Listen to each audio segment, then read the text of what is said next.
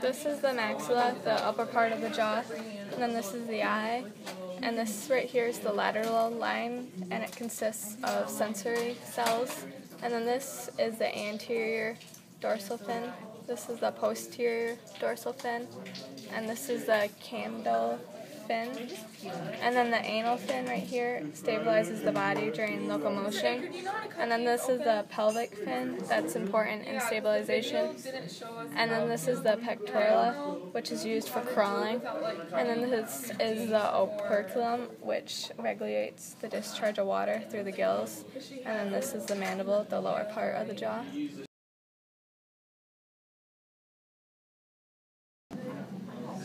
Okay, for the digestive tract, food goes into the mouth, and then the tongue, which is right here, pushes it back into the pharynx and then to the esophagus. And let's see if I can get this. Goes through, up. Hold on. Bear with me. Why?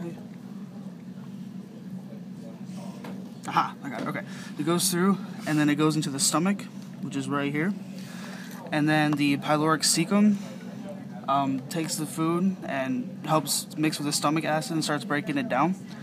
Then it moves through the large intestine, which is right here. And then it goes out through the anus, which is also called the cloaca. Right here we have the liver, which is used for helping and aiding in digestion. And then this little black thing right here is called the gallbladder, and it is used to store and concentrate bile.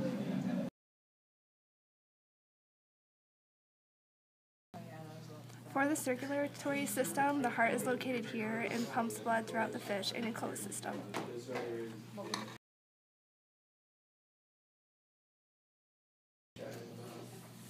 Okay, water enters the mouth and it goes into the gills where it meets up with the blood, and it does a process called countercurrent exchange where the oxygen from the water is released into the blood, and then the blood is circulated throughout the body and the water is released through the gills.